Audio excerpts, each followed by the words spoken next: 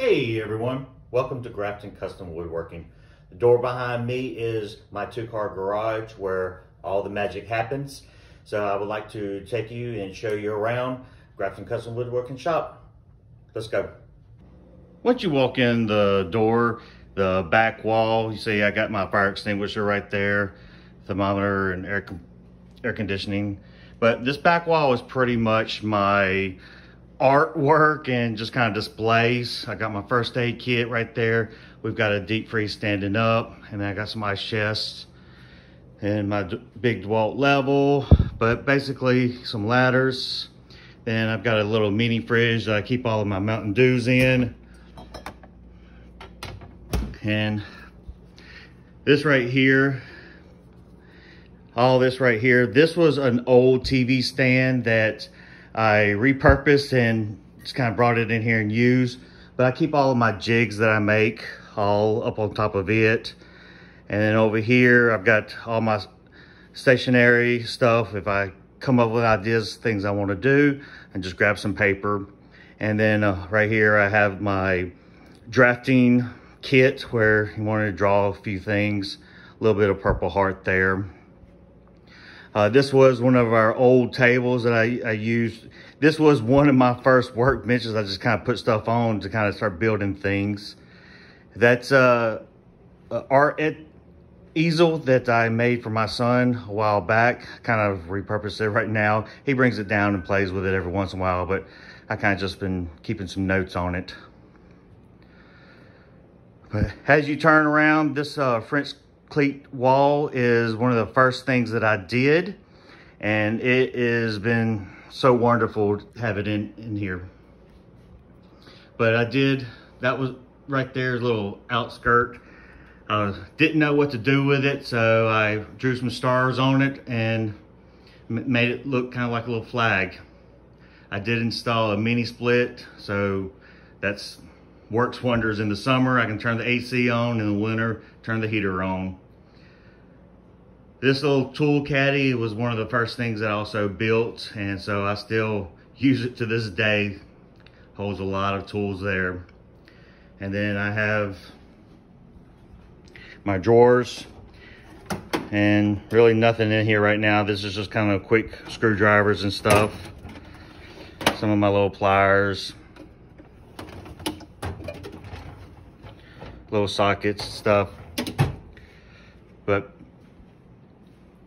And then this little workbench here was one of the first little workbenches I built.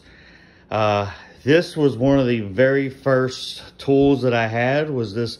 I had a Craftsman router, and it's actually still in there.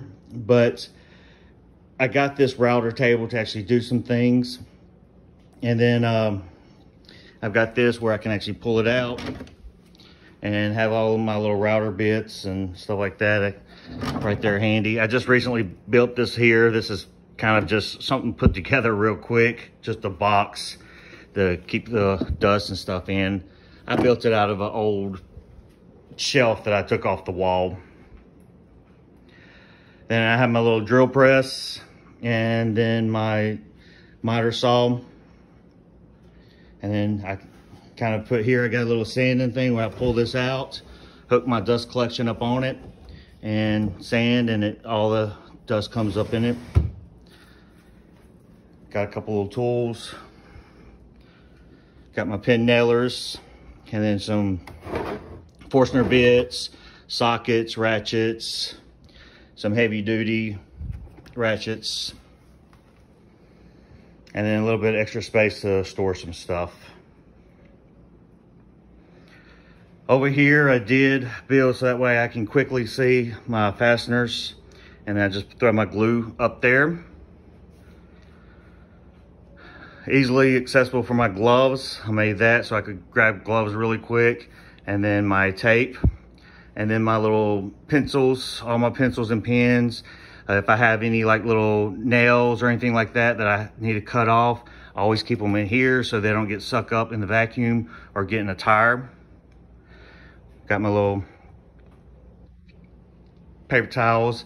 I just recently built this. This is where I can keep all of my sanding stuff on. So I got all my different little grits that I can go through it, see it real quick, just easily grab it, pull it out, and get my sandpaper as I need it. Then the garbage can actually hangs up on the French plate the way it's got the little lip, so that was kind of neat, just hanging it there. It's real accessible to get to.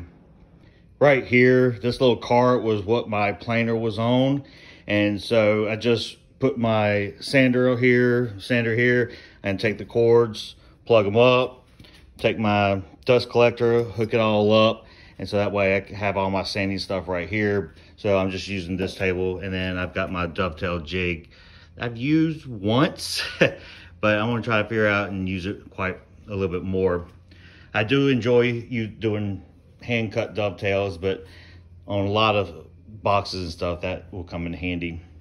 So I kind of use that there to house that stuff right there with all my sanding. I did build, this is for my little Craig Track AccuCut. And so basically you can unscrew these knobs and that turns and then it lifts up. So that way this is kind of out of the way, but I can still get to it really easily. And then I got my pocket hole jig. This is actually sitting on the cleats. I can pull this up and bring it to my workbench. And then I have all of my fasteners and everything up in there. So it sits all in there out of the way. And now I've got something longer for my bigger boards. And I got my Rockler bench cookies that I can do stuff on. And I got some things hanging up, some levels, squares. And then this is my dust collector. This is a Harbor Freight dust collector I kind of took apart, put it into a cyclone, and it dumps into a bucket down here, and then that can just lift up and I can take that bucket and go dump the bucket. But basically it comes in here through the hose, all that, then it goes up through there, and then it comes out here and then goes up into the attic, and then it goes outside, and I'll show you that in a little bit. So I built this workbench here, and so I was able to get my planer set in there, so that way I can run my boards through the planer, and I'll open up the garage door if I got a longer board. And then I got my electrical if I need to put electrical here. I got a quick, if I'm using a battery and I need to charge it real quick, I put it there. But this whole bench here, it's all that match fit. So it goes all the way around. And so all of that's match fit. So now my workbench, I can pretty much put anything up, anywhere, hold it down and work on it. And so all my different drawers, this is kind of my, this top one is my loose screws and stuff that I haven't really figured out where to put, or some things. Just kind of. And then my next drawer here is some glues and tapes and stickies, things. Then I have my PPE. And then my empty containers, where I can kind of store empty containers when I need some stuff. Then coming over here, this is my sharpening. So I got some chisels here, my sharpening station. And then up under this, I'll show you one day, is I'm putting together where a little sharpening bench where I can sharpen my chisels. And here is all my cleaning stuff. So I got my little brushes and little hose. This hose here, actually, this piece here hooks up under here, and then I can take, and I'll show you that real quick, but this right here, it comes off, and then it connects in there, and so I can hook my sander and stuff like that when I'm working up on the bench, and hook the hose up to the sander. This also actually unhooks here, and hooks here for my planer. And the planer hose, there's a hose that goes up under here that hooks there and then goes to my planer. So it sucks all through the planer too. But that's cleaning, and yes, this is what my drawers look like. They always look like this. I try to keep everything nice and clean, so that way when I open a drawer, I can see what I'm looking for. I really don't like those mats where you cut tools out, because to me, it's a waste of space. Here, I can kind of set things close, and still, if I keep it organized, I know where everything's at and still see it. That bottom one down there is empty right now. This one right here is really my layout tools. So I can open this up and kind of get all my little layout tools that I need to lay out. This next one is like my joinery stuff. If I need to do any kind of joinery and stuff, I kind of classify this as my joinery. And then here's another joinery. Glue gun, always got to have that. Rockler bead lock system. And then I've got this stuff. This is grinding, if I want to do some burning and stuff like that. Then going to this next drawer here is all my cabinetry. So everything I need to do with cabinetry kind of stuff. This is the drawer for that. Then I got my small clamp drawer. And these are my match fits that go into my workbench. They slide right in. I can open these up real quick, bring it over to my workbench, slide them right in, clamp stuff down real easy. And then whenever I'm done with it, put it right back so I know where it's at. This next one is my medium clamps. And this is where I'm trying to throw some of my screws in to kind of sort out, taking from my other thing, and I'm going to start sorting them out into these little buckets, and I'm going to label them in which each one of them is. So I'm kind of going through that right now and cleaning that up. Over here, I'm going to unhook this. This is my electrical stuff.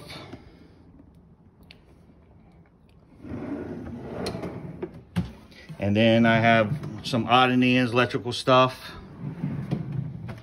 And then my bags. So whenever I need to take tools and go places and stuff, I can put use my bags. But this hose, my dust collector, it hooks up here. And then it runs over to my chop saw, miter saw, and then I have one here with a blast gate to my drill press. And I recently just added a splitter here when I put that box under my router. So that way I have one for the top, the fence, and also the router. So this pipe goes all the way down and connects to this one here. And this hose goes to this hose, which is a lot longer, and this hose will actually reach the whole garage, so that way I can keep cleaning up the whole garage all the way around. So that's how that works there. I recently put this in. What was going on was when I hooked my dust collector up under here, I could not push my table saw all the way up against, and then there was a lip. So my outfeed always would have a lip there. So I built this to kind of lift it up, and it kind of sits up under here. So that way I have a little bit better outfeed, and this is a little bit lower. So as it falls down, it kind of rides up and up on my table, and I can just push things off. But I did build this not too long ago. And then I got my drawers here with all of my table saw stuff. And then blades. Oh, and my blade cleaning. So whenever I need to take a blade off and clean it up really good, I can. Crosscut sled. This is a new addition. I got this off of Woodworking for Mere Mortals, and I kind of changed it up a little bit. I put these little boxes here, so that way I could put like my little small cutoffs and stuff if I wanted to do some pin turning or something one day. I got places to put my little blanks and stuff in there, but I got everything organized in types of wood in each one of these little boxes, and then my longer pieces can slide right in there. And then my sheet goods will go along here. So you can see these are little bins in here that house. So this workbench, I did put a little opening box here, and this is where my son can keep a lot of his toys. So that way I'm not completely kicking him out of the garage, but he can put a lot of his little toys and stuff. So whenever he wants to go outside and play, he can just reach over here and get some. I did insulate my garage door, so that way it keeps all the heat and cold air in a little bit. And I did insulate above the garage in the attic too. So going along this wall, I do have, this is all of my finishes, stains, glues, paints, and then I got all my different cleaners and stuff there. Golf bag. Those are my rockler clamps that I got. And then I have found my garage door. I can actually hang parallel clamps. I got 2 of them there. I'm going to swing you around over here. You can see there's 4 of them here. And actually 4 fit where the garage door gets right about here, and it's perfect. So I can actually put 4 parallel clamps hanging up there where it's nice and neat. So I'm going back to this wall. I started putting French cleats along this wall. Got some of them going, and I will finish it all the way up. This is a table that my wife asked me to put together, or bench for her, as she's doing some of her, she likes to mess with rocks and jewelry and stuff like that, so that way she can bring her stuff in here and do some things and it's not getting sawdust all over it. So I built this similar to what mine is, and I will paint it here in a little bit. And then I just got a top for it, so that way it's nice and smooth and it keeps clean and stuff like that. Some more of my Mountain Dew. And then I got this right here where she can put the lights on and it shines down, and those lights are really, really super bright. But basically in these drawers here, this side here is my son's. So he likes to put some of his little stuff in it. That if he wants to come out here and do some little woodworking, he just likes to take a hammer and a chisel and just chop away, really. But as he does little building things and stuff, so he does have his tools here, a little measuring tape, a little drill, but he's got a little toolbox, he keeps them there. And then my wife kind of does where she's kind of gotten some things, she's put together some things where she wants to do, and I don't even know what all's in here. And then this one here we got, and she's starting to fill some of these up. We got paints and stuff like that, so whenever she wants to paint some stuff, or my son wants to come out here and paint. And then here's some of her rock stuff, and then here's a lot of her rock stuff where she can turn rocks and gems and stuff like that. So she'll come out here and plug it in and do all her stuff. And then she's filled these little things up with little jewelry making stuff. Right above this is one of my recent builds. And this was part of one of my woodworking for mere mortal classes. And so I changed the design up a little bit because I wanted something here so I could put my stereo system and my DVDs and then hook it up to my TV. And so I kind of did this, and then whenever you open it up here, I've got all my DVDs, woodworking DVDs, some of my woodworking books, and then some of my electronics and stuff like that. So I'll eventually fill this up. But, you know, I can come over here and hook up my phone and charge my phone while I'm out here. I can come out here and hook up the computer, and then, you know, take my keyboard and work on the computer if I need to edit some stuff and all that. And then but turn on some music, listen, and I got some big old speakers on that side. And then over on that side. So those hook up to those speakers, I can jam out while I sit and working. And right here by the door is where I hang up my broom and my mop and my Woodworking Cat's Moses vest. And so as soon as I walk in the door, I can grab it, put it on, and get to work. My attic is right up there. And in my attic, you can see I have my air compressor. So I've got a 30-gallon air compressor up in the attic above here, and in a box with kind of some noise dampener and some padding up under it. So when it vibrates and kicks on, it's not loud at all. You can barely hear it. So that helps out a lot. And then I have my air filter. So I turn this on, especially when I'm sanding and stuff like that. It blows air back here.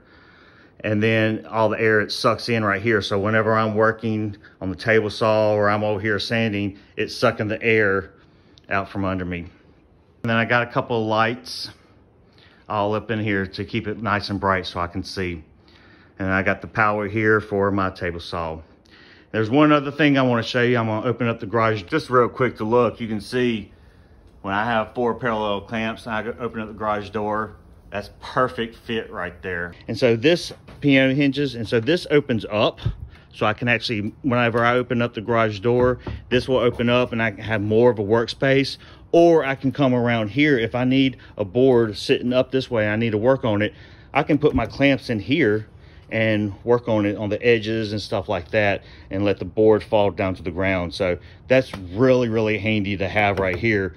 And so then the garage door shuts right in front of it, and so we're good to go. But one thing is when this goes up and goes into the attic, I have it coming out here and it filters out here, and a little bit of dust gets on the, and here is where my mini split comes out and goes into the back with the unit. I appreciate you watching and allowing me to show you around my small 2-car garage shop and show you what Grafton Custom Woodworking is now. So thank you. Please don't forget to like and subscribe. I really appreciate it. Thank y'all. Talk to you later.